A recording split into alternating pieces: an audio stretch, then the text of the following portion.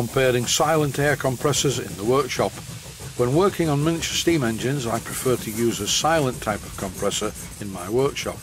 This video compares two similar but very different machines. In 1999 I built a Land Rover and I painted it using my old compressor, and that just about finished it off, so I bought this one in the year 2000, and it's called a wisp air compressor. To be perfectly honest, over the years I really have abused this machine. For instance, I haven't drained it for a long time. Here's all the water followed by the oil running out of the drain pipe. I also use it for extended periods, which you're not supposed to do, and it does get very hot, but it's always worked for the last 22 years. This cleanup is well overdue. Some of the paint is missing from just below the clear plastic bowl where I would normally drain the water. I think over the time that I've used this compressor, some of the water must have got underneath the paint and removed it. This is a very overdue cleanup. It's splattered with paint. It's had a hard life really, it just lives under the bench. I couldn't find many details online about wisp air compressors until I found this company and spoke to a man called Stuart, who was incredibly helpful. His company details are on screen at the moment. The only trouble being, I found the address for Stuart via the internet, but that was only after I went over to Leeds and bought a different type of compressor. I lived near York, approximately 40 miles from Leeds. Before I continue this story, I'm going to show you something that is well overdue. The hose clip on this pipe has been slack for quite a long time, so in these days of high energy costs, I thought it was a good time to tighten it up so it doesn't leak. And I've also tidied up all of the silicone rubber outlet pipes that normally were on the floor. I thought at this stage it would be a good idea to modify this air fitting to fit on the air pipe of the new compressor. This hole in the fitting is designed to hang it up. For the new compressor that shortly will be in the new part of the workshop, I needed to make a complete new air service to run the steam engines. And I need the option to either have the air momentary by pressing the plunger, or continuous by using a couple of O-rings to hold the plunger down. So using my bandsaw, I cut a slot in the fitting as you can see here, then I removed the sharp edges with a file, and now I can use both of these O-rings to hold the plunger down, so I don't have to hold the fitting. Once upon a time I always had an O-ring on the actual pipe, but it used to fall off a lot. I tested the fitting with my existing wisp air compressor. Have a listen to how quiet it is.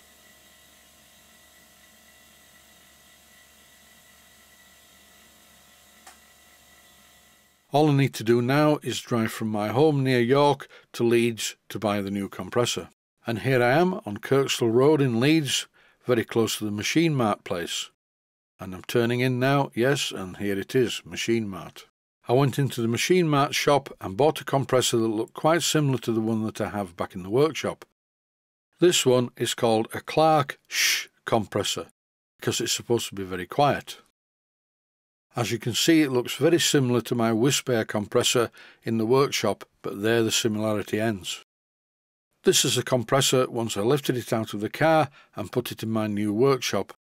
I followed the instructions, checked the oil level, put a little bit more oil in it, and now I need to let some air out so I can hear what it sounds like when it's pumping back up again.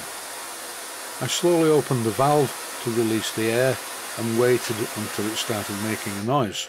And make a noise it did. This is far too noisy. I cannot live with this. For this particular shot I used the same camera at the same distance from the compressor with the same settings. When I compare it with the sound coming from the one in the workshop, have a listen. And don't forget the camera's sound microphone is exactly the same in both clips. This is acceptable, it's very quiet. This one is not.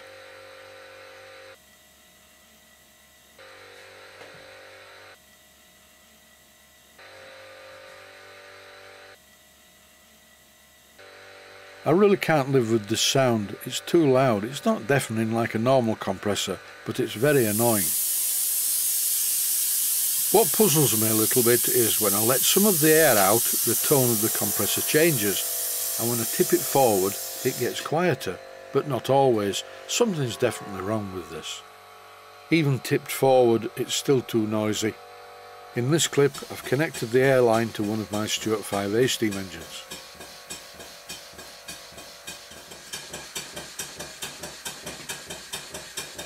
And now to a small steam pump built by my friend Don English.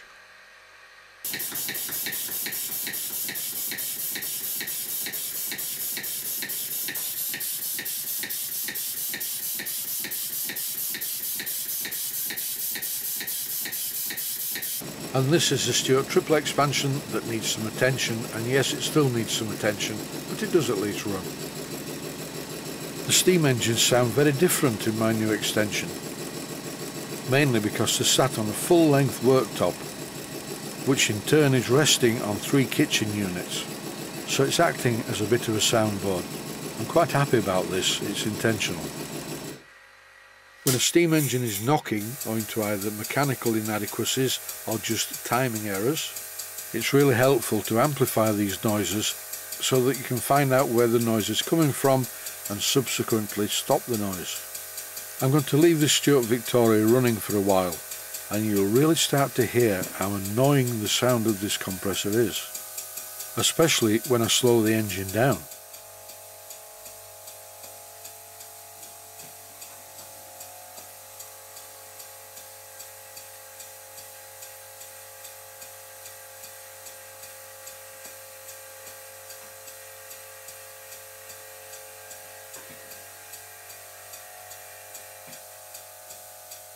You do get used to the noise, I must admit, until you hear the sound from the other compressor.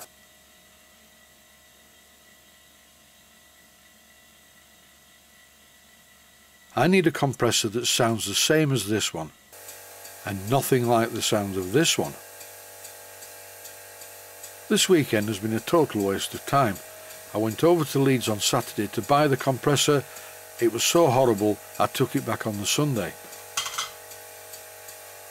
Looking on the bright side, I did get a refund, and in 3 days' time I should get it back in my account, and I'll buy another compressor.